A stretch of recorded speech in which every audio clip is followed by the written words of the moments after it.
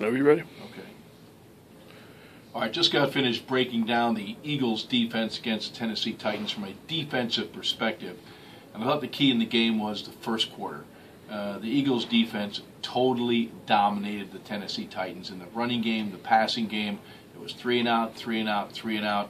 The Eagles built up a 17-0 lead and never looked back.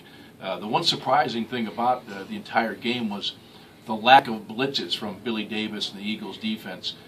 When you look at what Zach Mettenberger did in his dropbacks, it was 44 dropbacks. The Eagles have blitzed only 8 times.